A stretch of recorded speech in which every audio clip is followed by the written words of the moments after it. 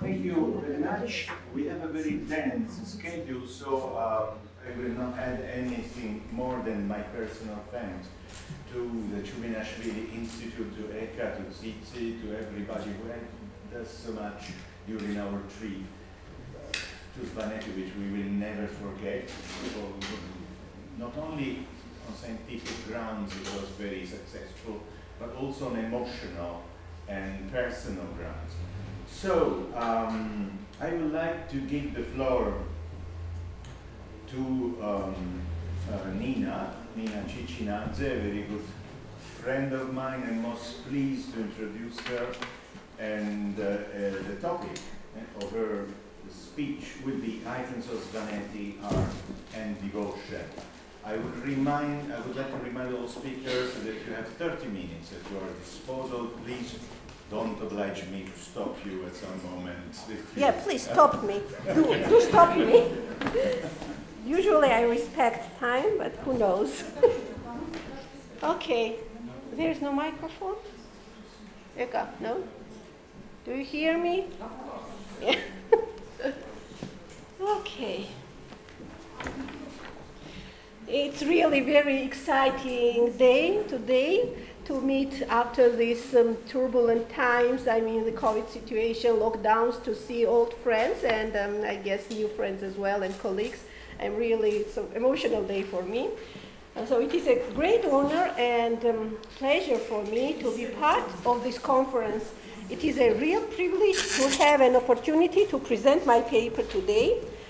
Our meeting aiming to discuss interactions of objects, images, and bodies with built and natural spaces of medieval Svaneti is a multi-layered topic requiring analysis of huge material of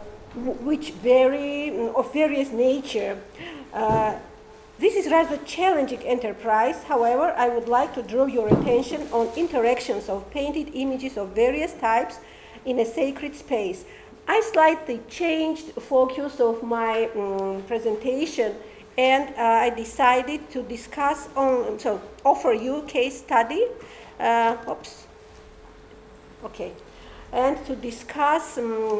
Most of you know very well this absolutely fantastic painting, St. Barbara Church in He. Okay, let me make it wider, enlarge. Okay. Oh, what I did? Something wrong? No? It's okay. Okay. Visual arts of medieval Georgia offer insights into the complex and multivalent process of formation of cultural landscape, which varied from region to region in stylistic, conceptual, and technical terms. The cultural developments closely linked with the socio-political and religious situation in the Kingdom of Georgia resulted in establishing of characteristic visual languages of various types, not from as well as repertoire. So style, iconography, and subject varies from area to region, at least from present point of view. This is the picture. Diverse styles, iconography, structural and symbolic system of medieval Georgian visual arts were nourished by various traditions, both local and foreign. In recent decades, scholars are challenging to elaborate appropriate methodological and theoretical framework for better perception of medieval Georgian visual arts in order to avoid its Byzantinocentric, let's say, or colonial interpretations. Scholars, and I would really appreciate what you do. I mean, Michele, Ivan, Anthony, Manuela, Thomas, so the list will be quite long. The scholars approach from various perspectives to the objects of their inquiry, considering cultural exchange, cultural transfer, trying to find the proper terms and proper approaches, adaptation of images and concepts. Taking into consideration the great variety of pictorial languages of medieval Georgian religious images, it is not possible to interpret them from one perspective, applying only art historical methods, descriptive, formal, stylistic, iconographic, etc.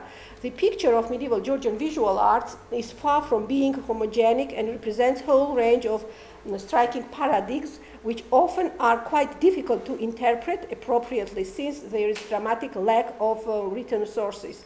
I do not intend to give final answers, rather maybe I will complicate the situation a little bit, and probably I will add one more challenging layer in this bulk of problems.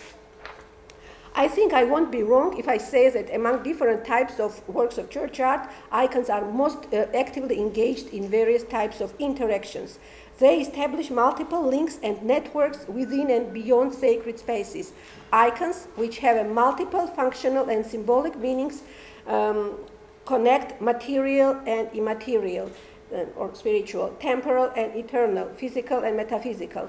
Thanks to the dogmatic and symbolic meaning, icons are introduced in broad spectrum of practices covering diverse cultural, social, and let's say spiritual or mystical or mystagogical levels. They demonstrate a whole range of beliefs and attitudes towards sacred, historical past and upcoming future and present, of course.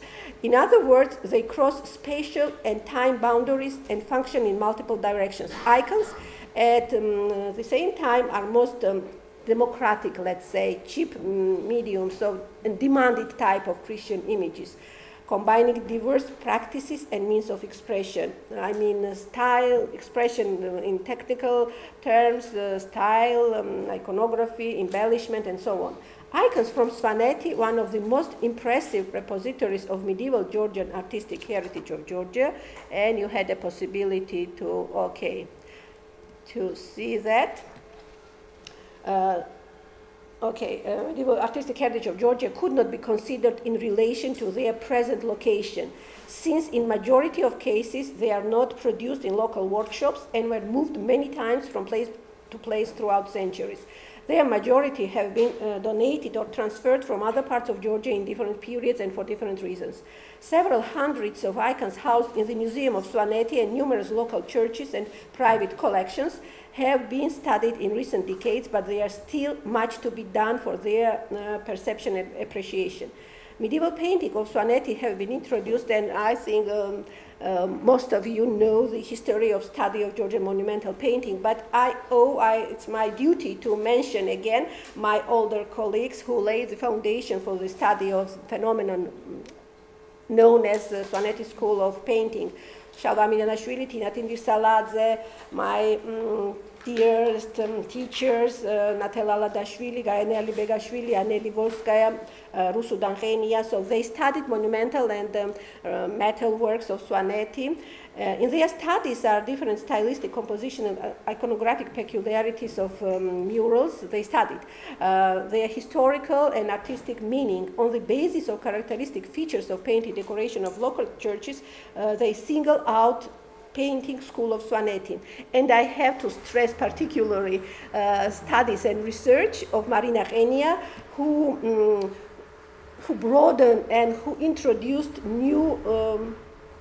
brought new level into the study of Svaneti murals, and we will hear her presentation later.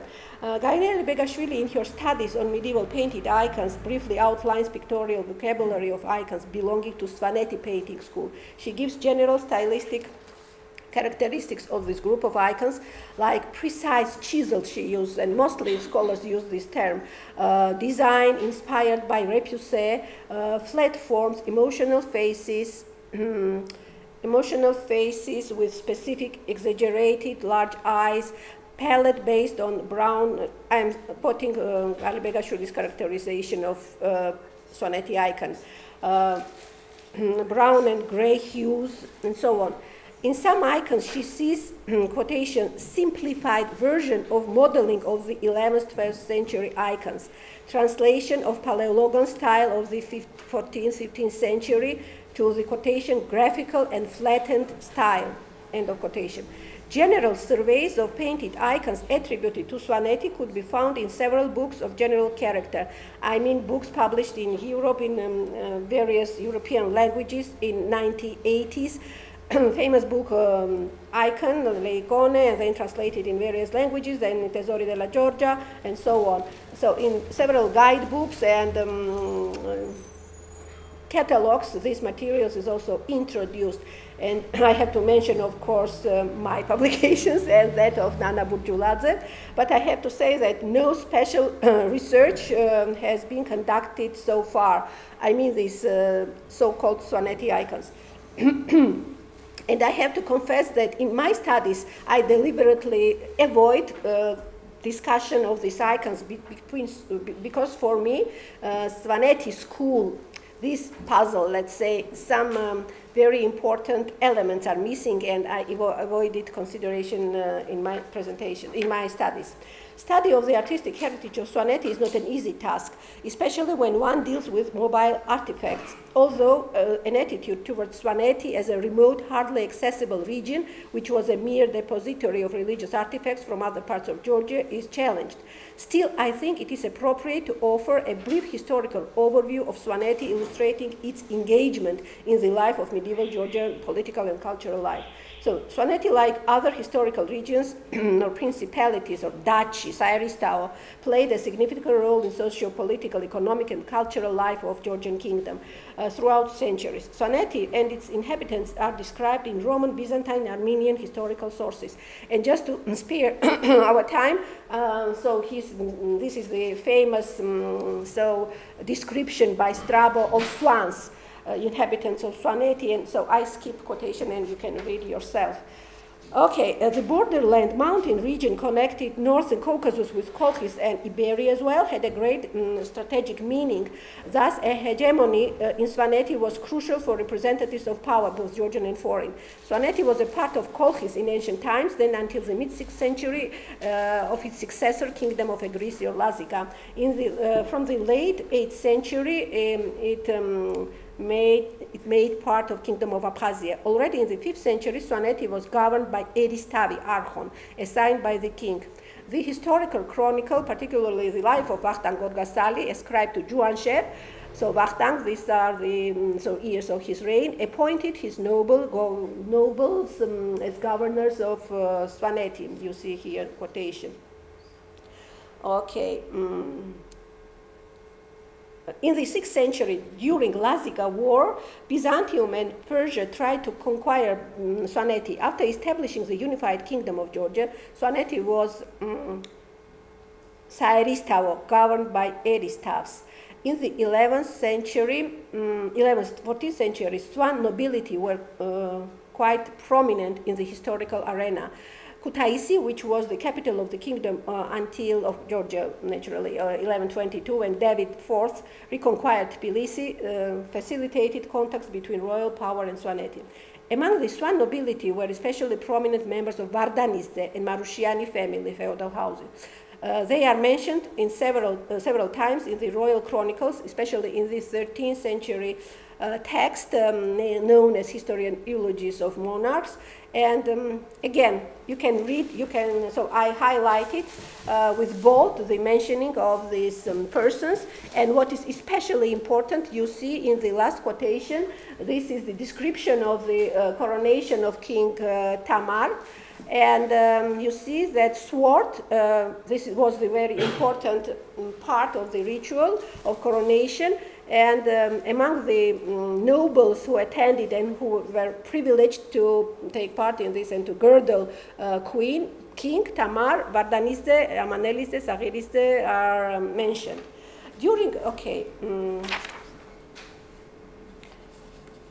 From the 15th century, after the disintegration of United Kingdom of Georgia, Principality of Svaneti was ruled by princely houses of Gelovani and Adeshkeliani. Svaneti was divided in separate parts. You were in Upper Svaneti, and believe me, although in Lower Svaneti there are few monuments, but they worth to see next time. Take into consideration and plan your trip to Lower Svaneti. After Ottoman invasion in West Georgia in early 18th century, isolation from the central parts of Georgia significantly decreased the local social and cultural situation. So, unfortunately, we know very little about Svaneti in the early medieval period. No textual, archaeological, architectural, or visual evidences reveal more or less relevant material for reconstruction of complete picture. I am not saying about sporadic findings and sporadic publication. I mean the coherent general picture. What we know that generally Svaneti churches are dated by both architecture and earliest painting by 9th, 10th century. The lack of written sources dealing with creation and veneration of icons in Svaneti are partly compensated by the local visual material. While talking about the importance of icon and their veneration, we must consider icons depicted in monumental painting, both in the interior and exterior. I skip discussion of these images, extremely important because I have published them and you can see my paper on Academia Edu. And today I will offer some observations concerning Chem. A small single nave church is covered. Do you recognize this village and church? Okay, a small single nave church is covered with barrel vault, 2 blind arches. Okay, you know the interior and I skip description of the interior, right? An apsidal program consisting from visionary daisies, traditional composition for apsidal cones of Svaneti, 4 framed half figures of church father you see through these openings, arched openings. Okay, and an image of the Christ not made by human hand, and hieropetos above the altar. This is the complete program of the apes. In the daisies, enthroned Christ is flanked by the interceding, so traditional visionary daisies. And you see here the masonry chancel barrier with 4 images of archangels. They are inscribed, Michele, Gabriel, Uriel, and Raphael. And this panel, this is a really very important piece of evidence, the temple on Bean, but it's later, not of the 13th century as the painting is dated. And with these again, and they are treated like separate icons. This is consists from 7 figures, Christ, supplicating virgins and John, then they are followed by archangels and they are flanked by St. Peter and Paul. On the vault and walls are depicted 6 compositions from the Dodecaorton. Here you see better image of the, sorry, yeah, here is it. So there are 6 evangelic compositions and huge iconic images on the south and north walls. You see Saint Barbara, Saint Catherine, and traditional archangels.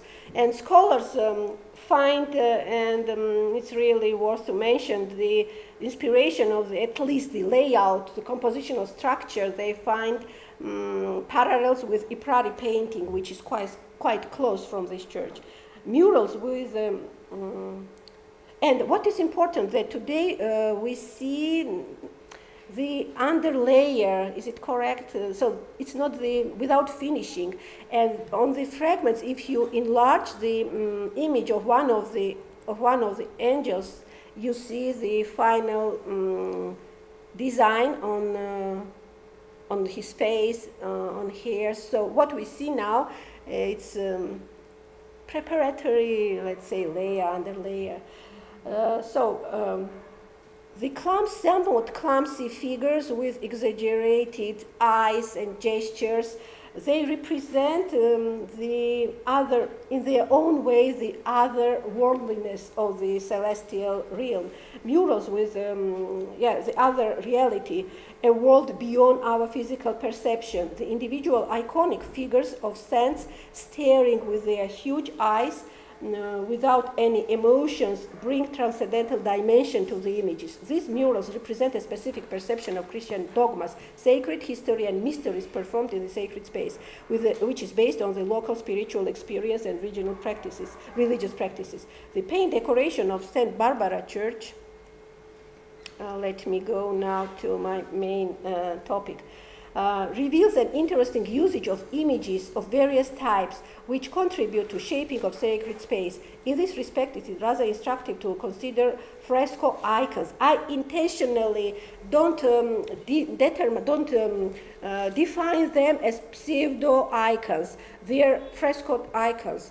And in literature, you can find imitation of icons or pseudo-icons, but they are fresco icons. The titles of the depicted bishops have been erased, so they can be identified by iconographic features with some caution. Unfortunately, I have only 2 pictures. They are 4 in framed with huge frames. So from right to left must be Basil the Great, then Gregory the Theologian, then comes Saint John Chrysostomos, and probably Saint Nicholas. You can't see them. These church fathers are often depicted together, since it was believed that they provided protection and intercession in difficulties and in state affairs. 3 of them, St. John, Gregory, and Basil, are commemorated on January 30.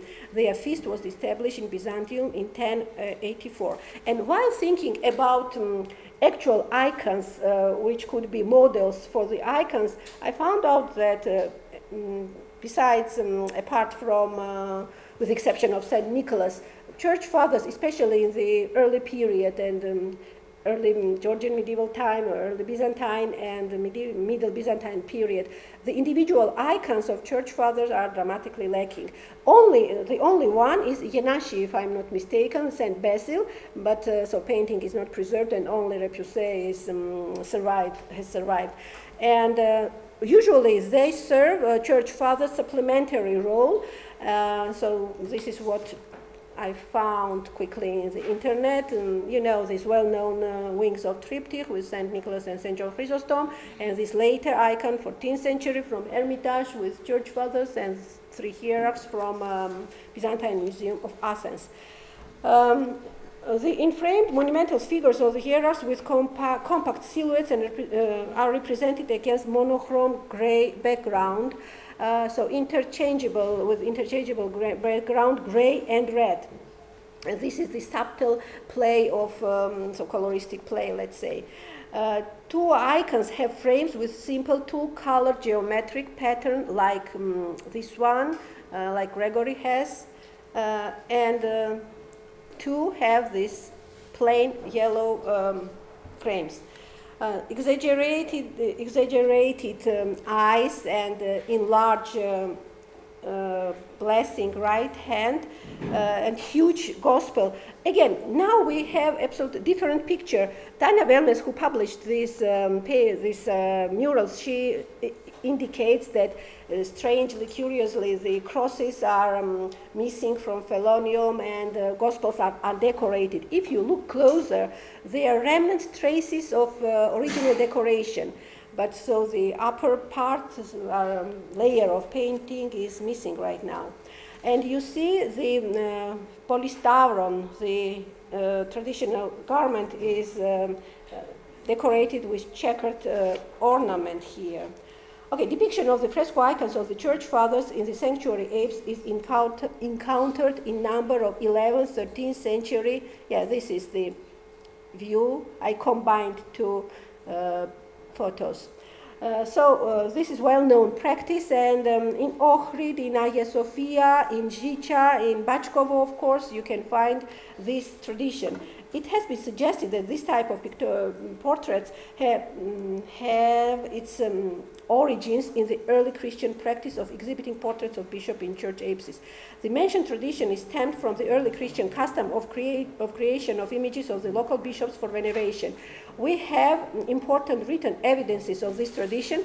After the death of 4th century bishop of Antioch, St. Meletius, Christians set up his portraits in their homes, and St. John Chrysostom delivered the homilies praising him, and here this quotation from his homily. Again, to spare your time, I highlighted some places.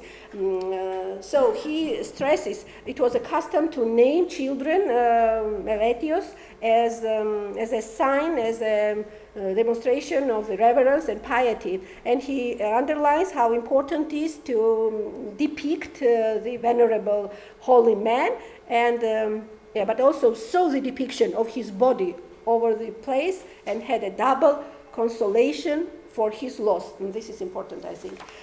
This is well-known text. Although the introduction of fresco icons in church fresco icons of the church fathers in episodal programs may have many reasons. Sharon Gerstel, who dedicated huge and fantastic research on this topic on episodal programs. The frontal hieras with the closed gospel books in the lower episodal register are typical for early Christian periods. She connects such images with aspasmos, or veneration of gospels. After iconoclasm, representations of the bishops were included into the church programs, and let me remind you the famous Hagia Sophia upper register church fathers.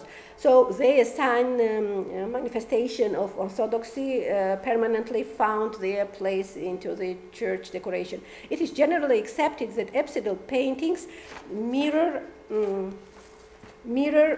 ongoing ceremony, and the depicted bishops are perceived as concelebrants of the liturgy.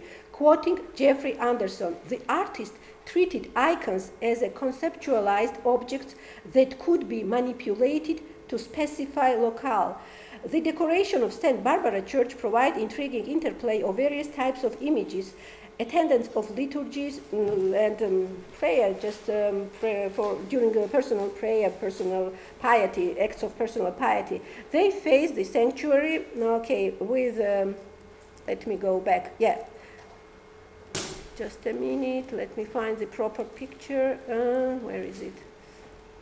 Okay, let it be this one. So they face the, on the east part of the south and north wall, they see holy women, then on the west part, huge archangels. Archangels are again on the chancel barrier, and he dominates the composition of daisies, which is repeated in this templon beam. And finally, through these openings, they see these fresco icons. Unfortunately, it is hard to speak about visibility of the fresco icons, but presumably they were revealing to the faithful in certain moments during the celebrations. The iconic monumental programs of the Holy Women, and we don't know original decoration and structure of the decoration, whether it was covered with curtains of icons, so it is it would be speculation to judge about the visibility of these images. So the iconic monumental figures of the Holy Women and Archangels formally and conceptually are linked with the named images, I mean the in the east part. The images of various size placed in the apse sanctuary barrier and nave walls create many levels of visual hierarchy. The size and topography of fresco icons quite explicitly demonstrate the exceptional meaning of depicted icons of the bishops. The wide frames visually and conceptually separate these images from the episodal composition of the daisies and achieropoitos. In other words, the frame demarcate two realms, the celestial and earthly ones, that on its turn bring closer the images of the church fathers to the people gathered in the church. It is significant that the images of the holy bishops have frames which imitate actual icon frames, and you can see this type of frame right directly in the church. I mean this huge icon of enthroned Christ. And what is amazing that the reverse of the icon is again decorated with this ornament, simple geometric ornament, which you find everywhere in the murals. And unfortunately, so I have black and white pictures, so they have been taken many, many years ago, and they have, some of the icons have the same ornament. So the size and topography of icons, the frame imitating actual painted icons produced in the region transformed the bishop's portraits into specific devotional images. Although the emphasis of the images of the bishops could be explained by various reasons, I would suggest that the iconic guise of the prelates imagery was chosen to stress the importance of clergy. it is also, and this is not the final research. I just started thinking about this, and I have to dig deeper into the history of church at this period, and particularly what was going on in Svaneti. This is my future project, let's say. Okay, although the emphasis of the images of the bishops could be, okay. It also could be assumed that the commissioners of the painted decoration were clerics.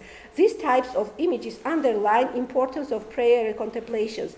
They also may have commemorative and devotional as well as apotropaic function. The considered fresco icons accumulate diverse types of cultural paradigms and visual traditions. It seems to me, for the future discussion, it would be rather, and not only of these frescoes, generally, I mean appreciation, again, evaluation, re-evaluation of Svaneti painting, it would be rather appropriate to apply to polysystem translation theory developed in 1970s by, I will finish here in a couple of minutes, by Itamar Ibn Zohar and Gideon Thury.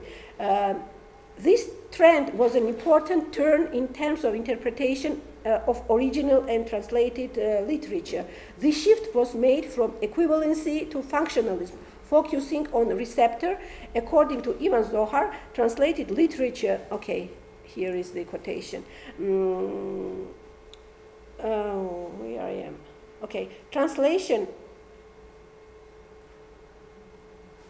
Literature is a system on its right, existing in varying relationships with original compositions. Both occupy positions in literary system, whether central or peripheral, and both perform literary functions, whether innovative or conservatory. If we accept this interpretation and this, we follow this path, and I'm finishing. I would like to quote the views expressed by Thury, who demonstrate how functionality substituted adequacy. In other words, the whole story is about receptibility of the model and ways of expression by receiving culture. It has been demonstrated that a role assumed by images in a new cultural context could differ from the original model or archetype. I argue that specific pictorial language of Svaneti painting, and particularly of the murals under discussion, is a clear illustration of the above-mentioned theories. Thank you.